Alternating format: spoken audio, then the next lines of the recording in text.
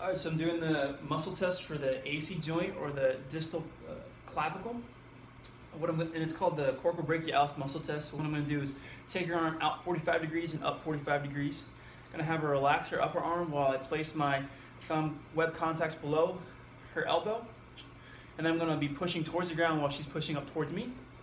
And that's a grade 5, but if it was a grade 4 and it went down,